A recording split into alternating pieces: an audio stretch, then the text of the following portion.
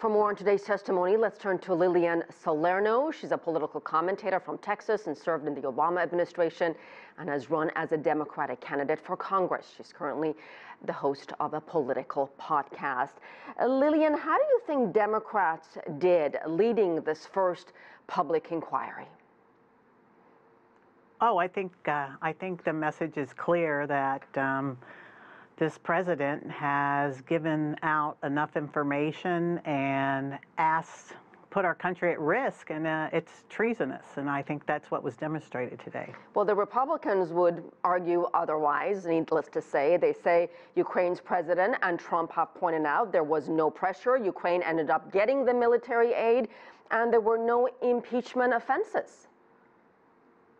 Well, I think that the Republicans, they have one or two ways to go with this. They can say, yes, the President of the United States uses bad judgment and maybe this is not the way he should go about it, or they can just do their scorched earth policy, which is what they've been doing since this president was elected, and we can hardly recognize the Republican Party, certainly that I grew up with in my home state of Texas, nothing about using the government, the United States government, as a tool to enrich the president.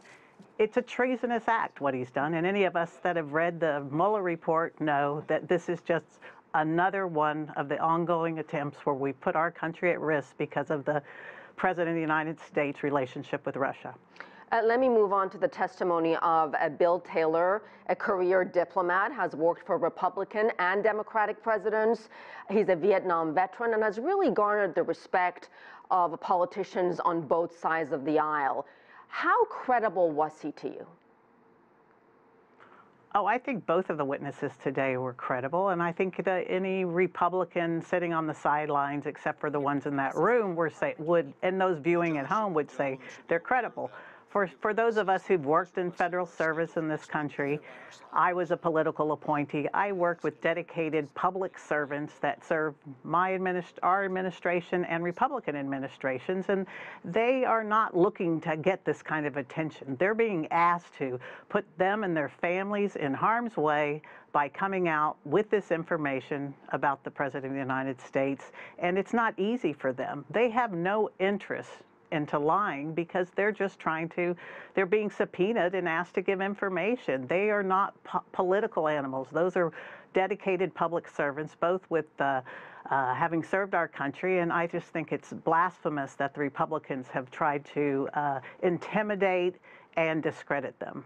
This investigation, of course, moves from closed-door depositions to hours of long sessions of testimony that we saw today. But do you think, we keep hearing this phrase that this was really a turning point, but at the end of the day, Lillian, will this actually make a difference? Will it move the needle in any way?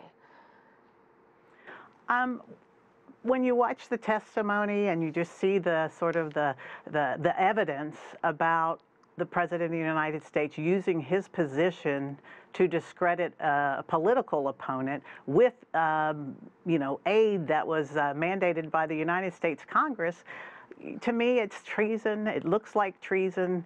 When something, acts like a duck and quacks like a duck, it sort of is a duck, and I think that folks that do look at the testimony will come to the same conclusion. We have a president that is either completely misunderstood and doesn't have any good judgment, or that is committed treason. One of those two things is for sure. All right, we'll have to leave it there. Lillian Salerno, thank you.